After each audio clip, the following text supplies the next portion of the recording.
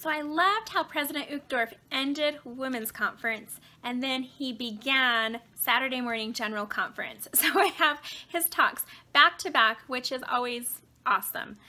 And so I want to talk about his Saturday morning address. I loved that so much. He talked about how we all have an inner guidance system. He said that God knows all about us. And he said, come follow me. That's the Savior's message to us. That's his invitation. Come follow me. We don't have to get caught up in the crossfire of the division that's going on in our country and in our church.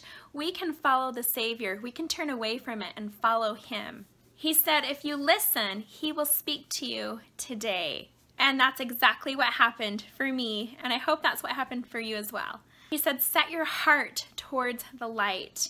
So again, it's that love. Where is your heart? Where is your heart? That's when the light bulb came on, and I had this thought during his talk that with everything we do, it goes back to that age-old saying, what would Jesus do? But it is so true. But another way you could phrase that is this something that is bringing me closer to the light or bringing me into the darkness? Is it pulling me towards the light or away from the light? Is it building my relationship with Jesus Christ, or is it tearing it down? Is it strengthening my love and my relationships with my family, with my spouse, or is it tearing it down and pulling me away? That's how we can gauge everything in our life. Now that holds true for doctrines, teachings, groups that we're a part of, idols in our life, things that we spend a lot of our time doing. Look at all these things that are going on in our lives, and are they creating stronger bonds and relationships with our spouse and with our children and with our families? Are they creating a stronger relationship between us and our Savior? Are we hearing him speak to us more? Are we feeling his presence around us? Are these activities and teachings and doctrines helping us understand the nature of who he really is? Are they encouraging us to know him better? Are they allowing us to spend more time getting to know him better? Because it's one thing to create a desire to want to know him better, but another thing to actually take the time to do that. Are we spending time with our Savior Jesus Christ, getting to know him, getting to know our Father in heaven? Are we doing that? He said, when you follow Christ, two things are going to happen. One, your life will be better. That is so true. And two, God will use you to make the lives of others better. That's what we all should be doing right now. Every activity that we pursue, everything that we put our time and effort into, it should be building up the kingdom. It should be helping make the lives of others better. What light are we bringing into the world? How are we serving our brothers and sisters? How are we making them feel better? Are we making them feel better? He said our lives will seem more difficult when we try to live our faith. Now that is so true. Again, I just want to say that I've had the thought pressed upon my mind over and over that if you're not experiencing any challenges or difficulties or persecutions in your life, then you are not living your faith the way that you should be. You're a terror. You're a terror if you're not experiencing persecution and struggles and trials and challenges for the things that you share, the things that you stand up for, the way that you live. If you're not standing out and you're not experiencing any discomfort, you're too comfortable where you're at. You're a terror. I talk about that group of terrors. You're afraid of that discomfort. You're afraid of persecution. You're afraid of what the world's going to say. So you stand in your comfort zone and you don't say anything at all. And you live what's comfortable for you. But he's telling us right here, and the Lord tells us in Scripture, that we are to suffer persecutions for his name. We will be persecuted for his name, for standing up for his gospel, for living his gospel. And that should tell you right there, that should help you gauge where you're at in your life and what you're doing versus what you should be doing based on challenges you're experiencing and discomfort that you're experiencing and persecutions that you're experiencing, even among those that you love. But he said by doing this and enduring this, it will remove the barriers to feel God's love. So I thought that was powerful. If we can't feel God's love, how can we love ourselves? If we can't feel the love that God has for us, how can we extend love to others? We have to feel that love. We have to remove those barriers. It starts with our heart. He said we must be faithful in a dark world. We won't be abandoned. We won't be forgotten. Remember, we're written on the palm of his hand. He says, even if you stumble, don't be afraid, because all things will work together for your good. And the Lord promises us that. Okay, he says, do you want to feel joy and peace? Turn towards the light. I have that underlined. Turn towards the light. Life will be more purposeful. Do you feel like you have a purpose? Do you feel like you're living your purpose, that you're doing what you were sent here to do? Because I believe that everybody's purpose has to do with testifying of Jesus Christ in one way or another. We came here to testify of him.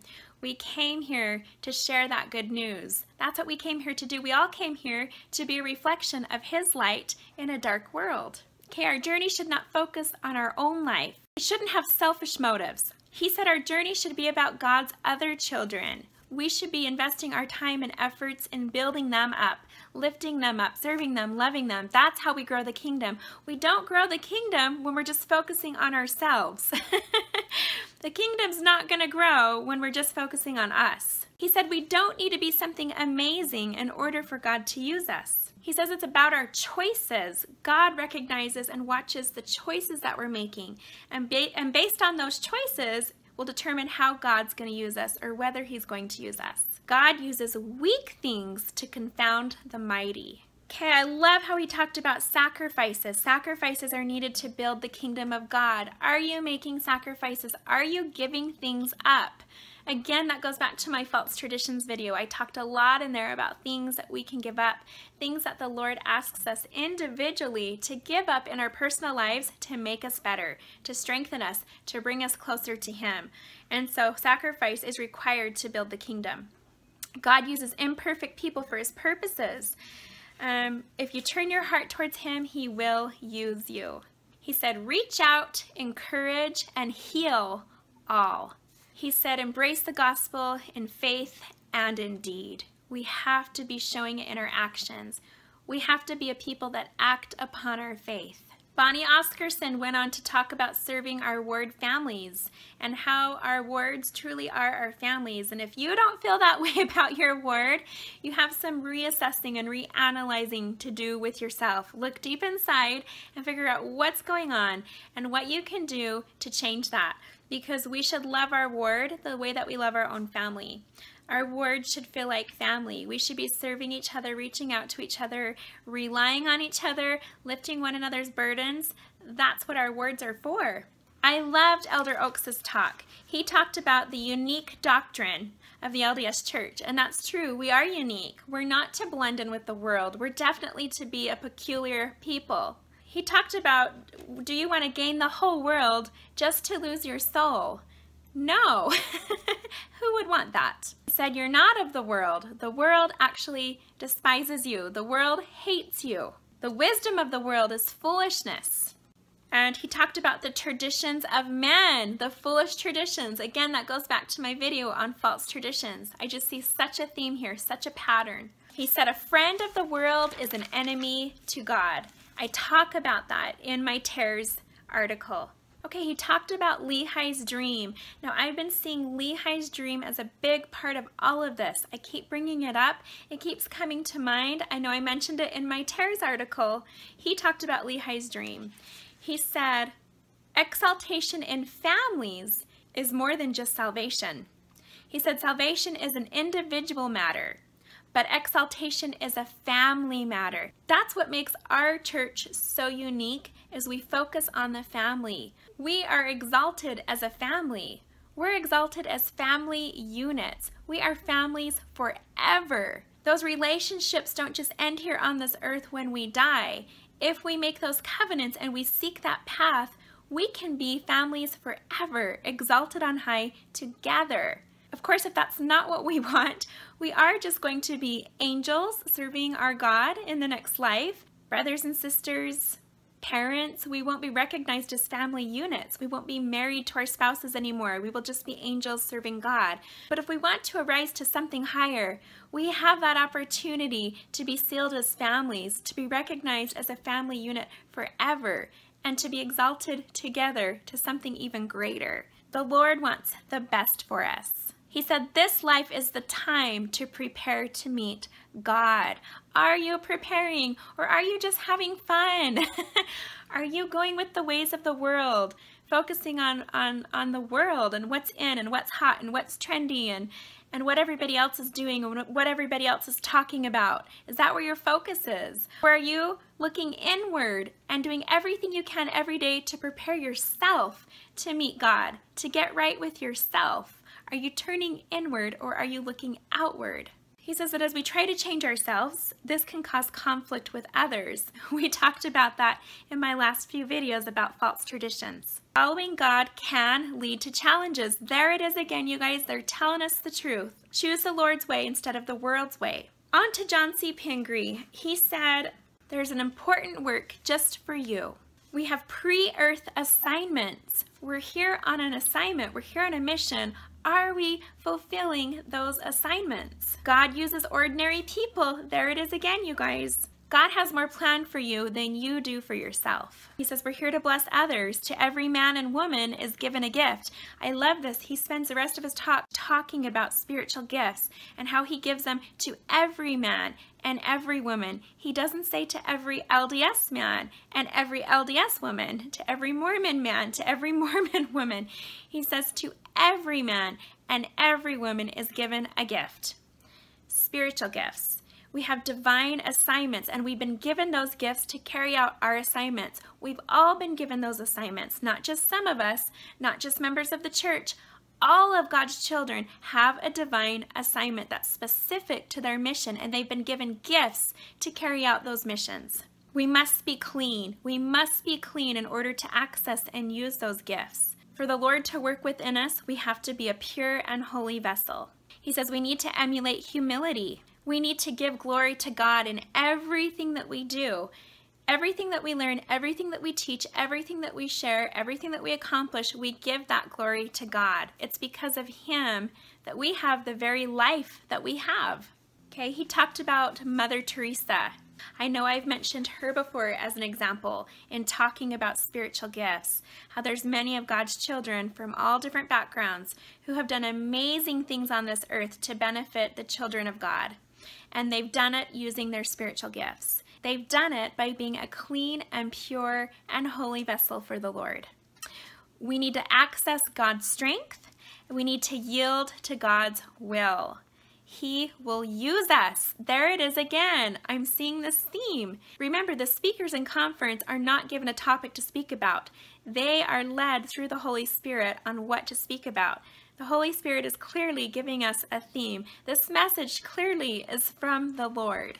Okay, Todd D. Christofferson, absolutely love him. He talked about being one with the Savior. It is so important to have that close relationship with the Savior, to be one with Him and be one with His will. He said, put off the natural man. That's what we've been talking about. Become saints. Be like the Savior. He satisfied justice for us because He was sinless. We can have confidence in that. We need to seek to have Christ dwell within us. This goes back to a comment from one of my bullies who said that Christ cannot be within us. That's too intimate. He doesn't do that. Todd D. Christofferson says the opposite. He says we need to seek to have Christ dwell within us. It doesn't get more intimate than that. He said service is the fiber of an exalted life. There it is again. If we want to be lifted up with our Savior Jesus Christ, if we want to be exalted on high with Him, we have to be like Him. He was all about service.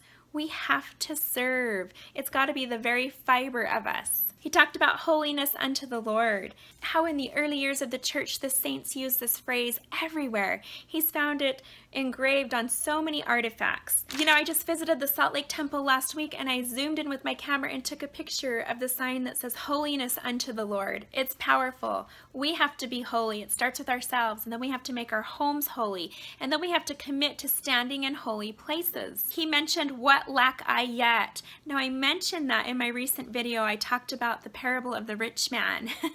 He said, Lord, Lord, I'll do anything for you. What can I do to follow you? And the Lord said, sell everything you own and come follow me. And he couldn't do that.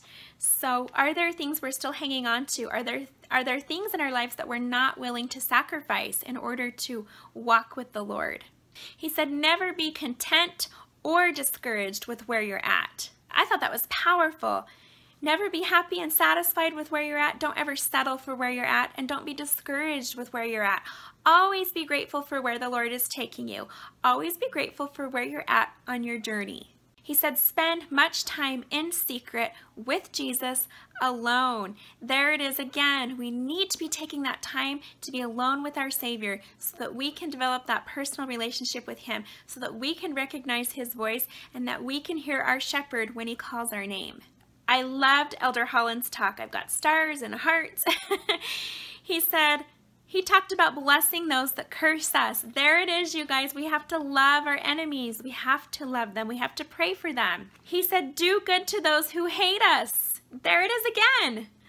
Be perfect. Now he reminds us that we are to do all that we can to try to be like our Savior Jesus Christ. We are commanded to be perfect, to try our best, and the Savior will make up the difference. He talks about covenants and commandments and curses and condemnations. Those are on the opposite end of the spectrum. You have your covenants and your commandments, and then if you're not following those and keeping those, then you're going to receive the curses and the condemnations. You're never in the middle. You're either being blessed and you're keeping those covenants and commandments and you're honoring them every day of your life, or you're experiencing curses and condemnation. He said, but we should not beat ourselves up. I know I had a lot of commenters writing me saying, you know what, I'm trying so hard to do so many things right in my life, but I'm never going to be perfect. I have too many faults. I've made too many mistakes. I'm so weak. I struggle with so many things. We all do. Don't think just for a minute you're the only one. We all do. We're all imperfect. We all have things that we're constantly working on. We're constantly trying to change. But if we're relying on our Savior Jesus Christ to create that change with us, we don't have to worry. We don't have to put ourselves down and drag ourselves through the mud. We can have hope that through our Savior Jesus Christ, we can be changed. He has that power to change us, not us.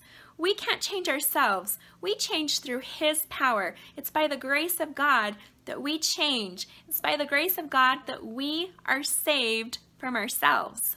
He said we live in a fallen world and a celestial kingdom.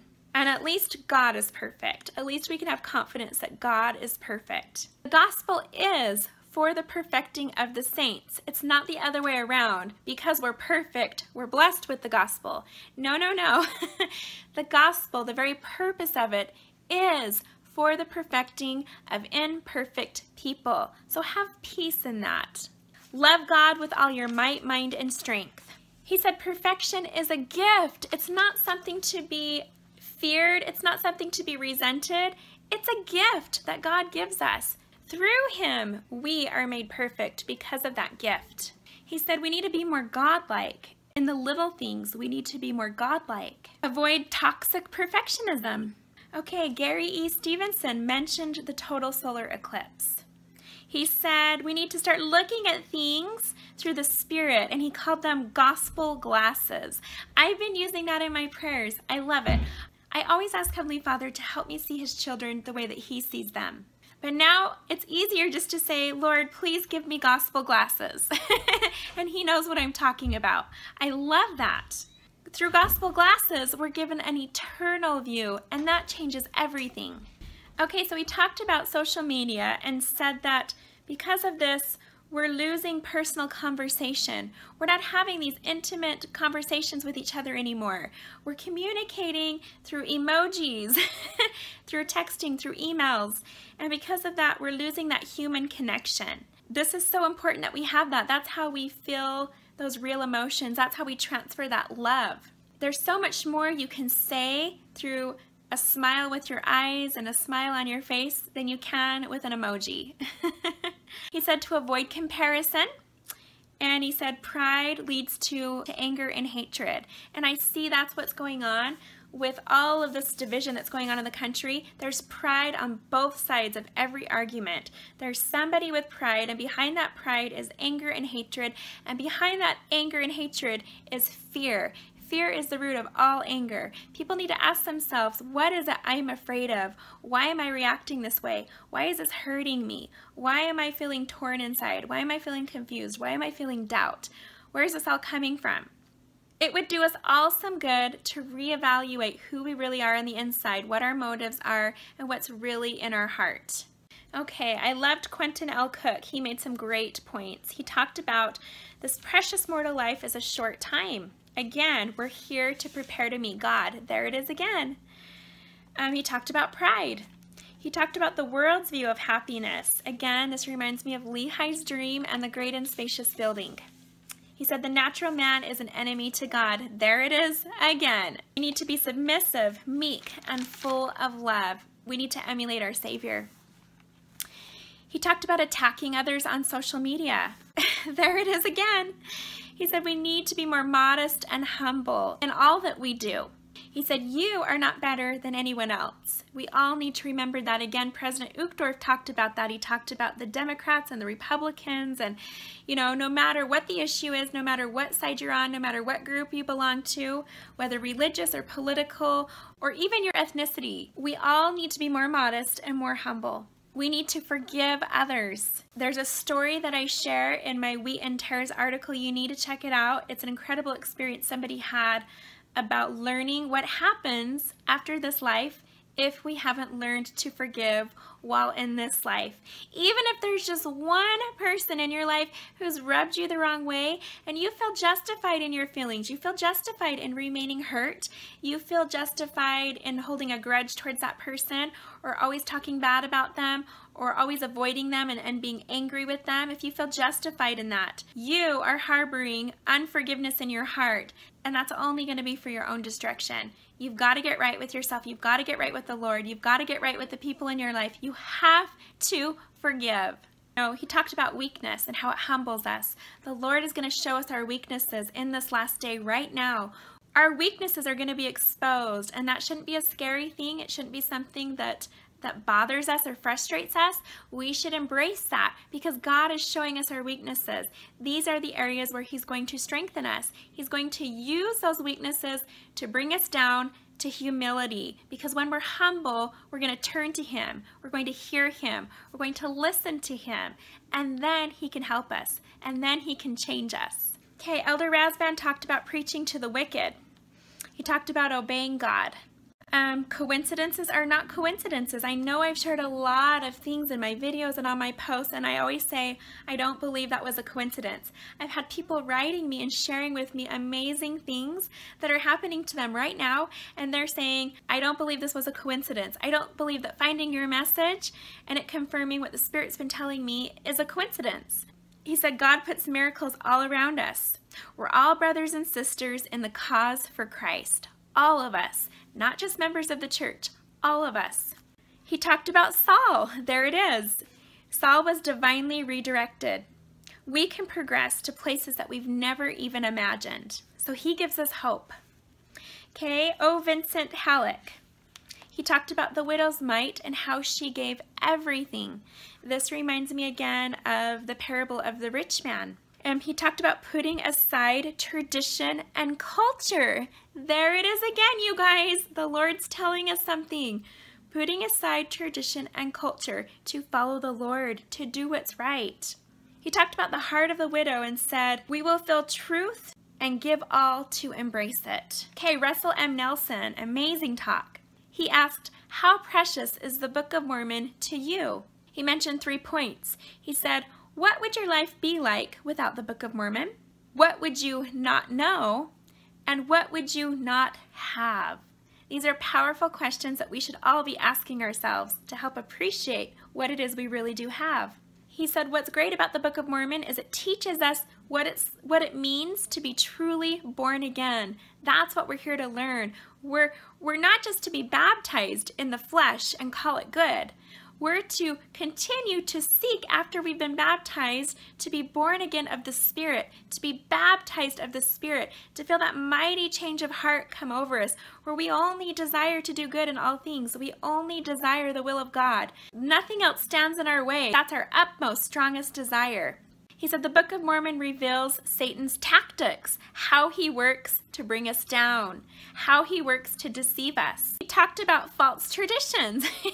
The Book of Mormon teaches on false traditions. He said it shatters our false beliefs. The Book of Mormon has the power to heal, to comfort, to restore, and to wake people up. We need to be reading our Book of Mormon every day.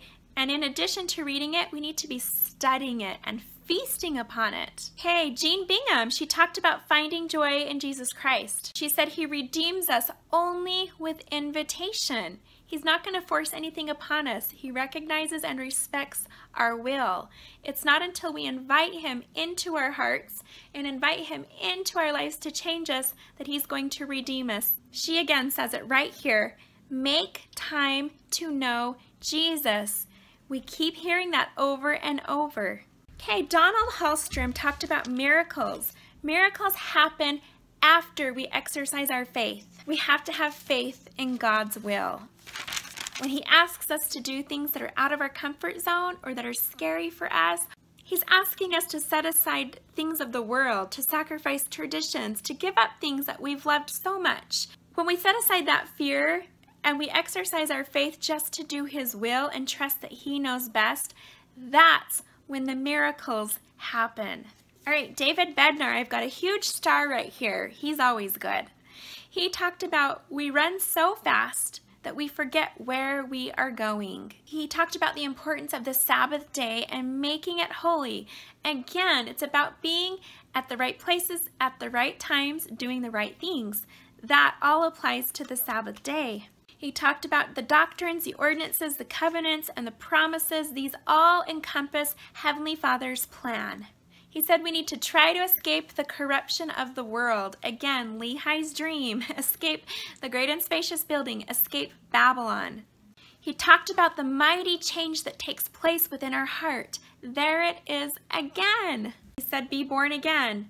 We too often allow ourselves to come down to the level of the world. It's too easy sometimes. This is so funny, you guys, because I literally said these exact words to someone who I love very much right before conference started, and then this person heard it right here, and it was a second witness to that person.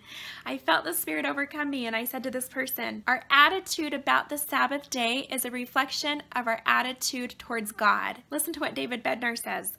Our demeanor on the Sabbath is a sign of our love to him. Look to God and live. Now, I continued to hear that throughout conference. Look to God and live. He is life. When we go towards the light and everything we're doing in our life is bringing us closer to him and closer to that light, we have life. We're progressing. We're going up. We're living. When we pull away from that light and we move towards darkness, we are degressing. We're dying. We're becoming closer to death. So do we want life or do we want death? Do we want God's plan or do we want Satan's plan?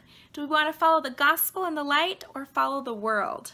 Okay, he talked about sacred time and space are in the temple and on the Sabbath day. Focus our attention on the Godhead and the promises. He said all the good things that we do in the church are vital. He said they're vital but insufficient. The home is always priority. What we do in our homes and in our sacred space is pivotal to our partaking in the divine nature. Remember, we're here to become like him. We're here to receive that divine nature. The gospel is a tapestry of truth, not a list of mundane tasks. When ye do not what I say, ye have no promise. Okay, W. Christopher Waddell. He said, we find ourselves sometimes on an unexpected path. He talked about the challenges of mortality, hope and peace. He said those in most need of blessings and hope and peace and healing are usually the ones who turn away from Jesus. I found that interesting. There it is again. He says, look to God and live. There are so many repeated messages and patterns throughout all of conference. He said, put your trust in God and he will support you. He talked about frequent and sincere prayer and fasting. You guys, we need to be fasting more than just fast Sunday once a month. We truly need to become people who are a people of fasting.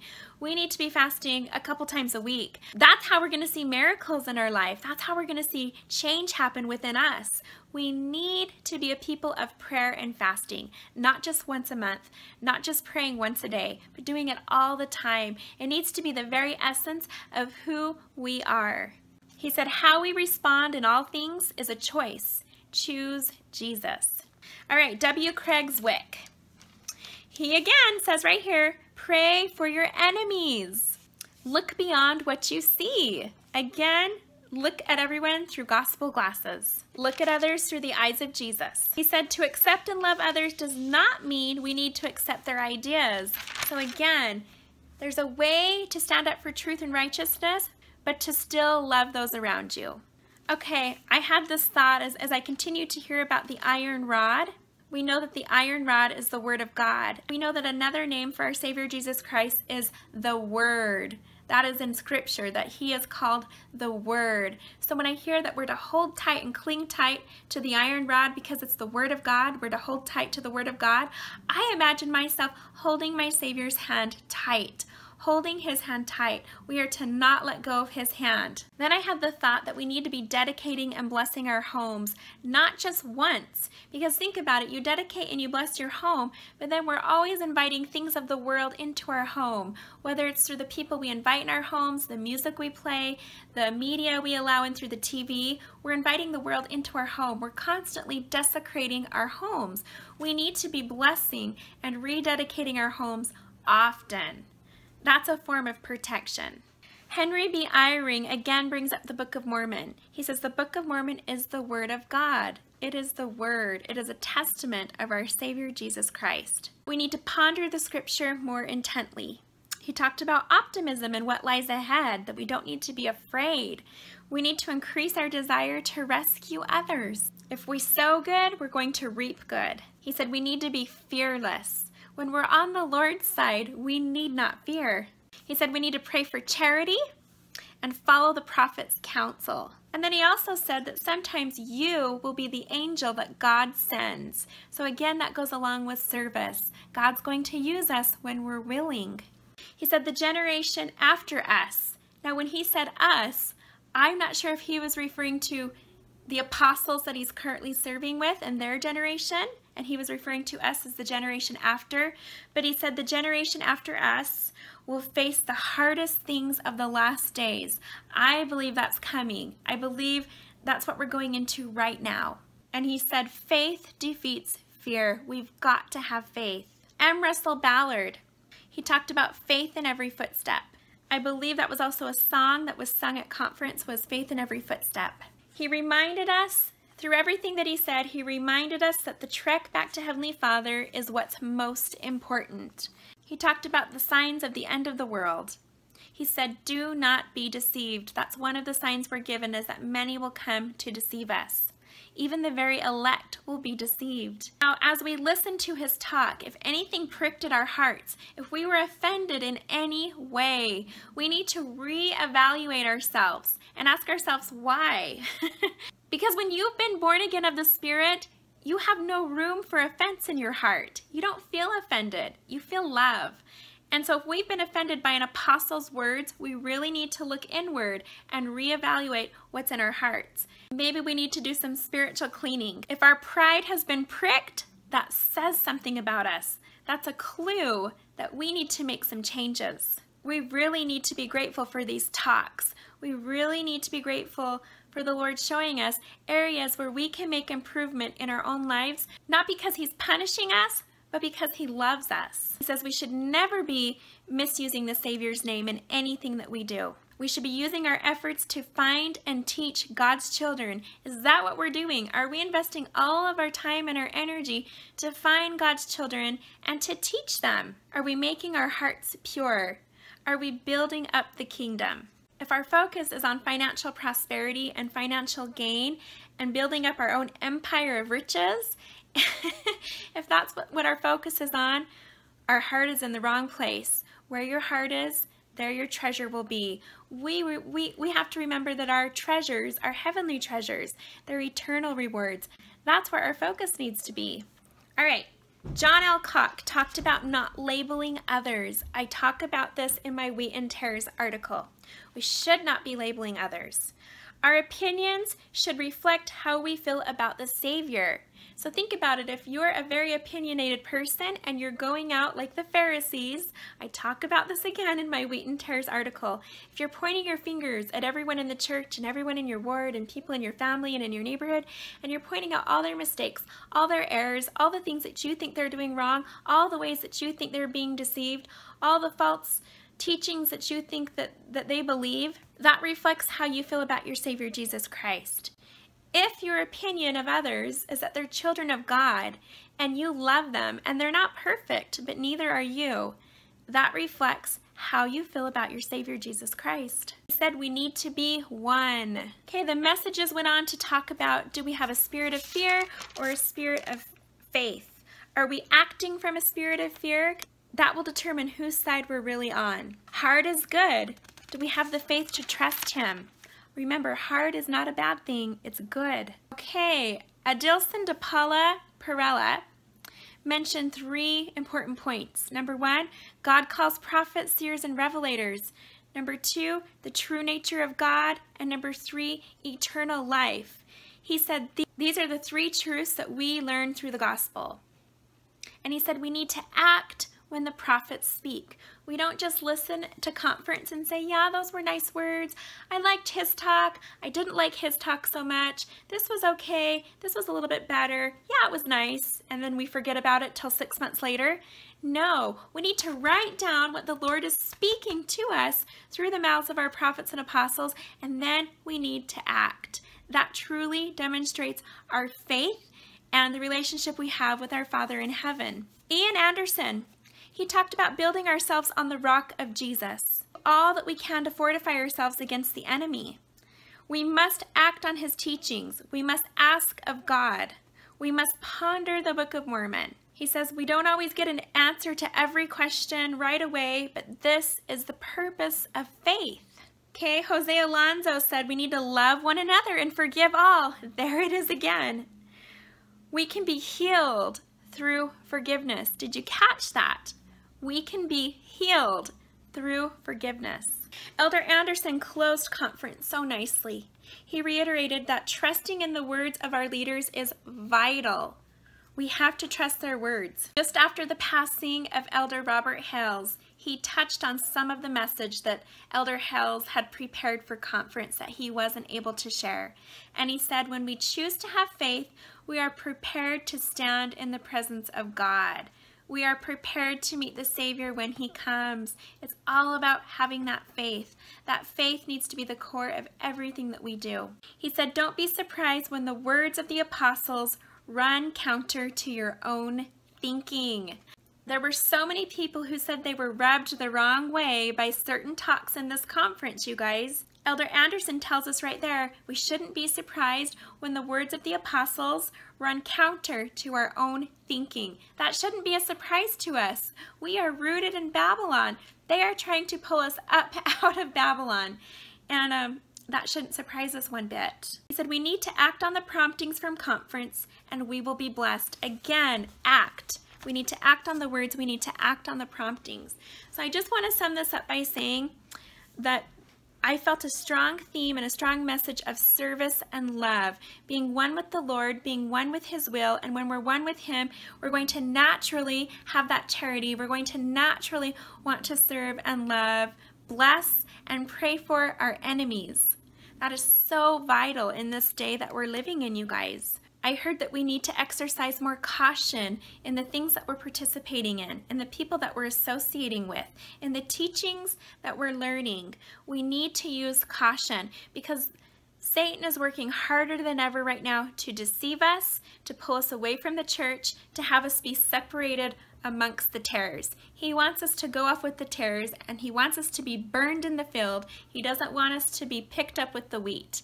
He's going to do everything that he can to find our weaknesses and attack those, to cause us to feel hurt, to cause us to feel offended, to cause us to feel misunderstood, to cause us to question things that we felt so confident about. But remember, all those feelings are not of the Lord, they're of the adversary. If you have felt peace about certain things in your life, then certainly you need to trust those feelings and those promptings as personal revelation for your own life. These apostles have only asked us to exercise caution, which is very wise counsel. We need to be exercising caution in all that we're doing. Is it bringing us closer to our Savior? Is it helping us build the kingdom? Or is it pulling us away? Is it sending our focus in another direction? Are we putting other things above our Savior Jesus Christ? Are we putting our faith and our trust in other teachings and objects and people and images and processes and belief systems that are giving us those soothing feelings that we want of peace and joy and comfort when we should be getting it directly from our Savior Jesus Christ? So that's what I gathered from this conference, is we're living in a day and age where Satan's really going to be pulling on that. He's really going to be playing on that. He's going to help us try to find comfort and peace and love and hope in all the wrong places. He's going to try to deceive us. Remember, the source always comes directly from our Savior Jesus Christ. That is where we get it. We won't go astray if we stay close to Him and we develop that personal relationship with Him. We will not be deceived. We will not be led astray. We can have that confidence and peace. I hope you enjoyed conference as much as I did. I hope you have a wonderful weekend, and I will see you next time.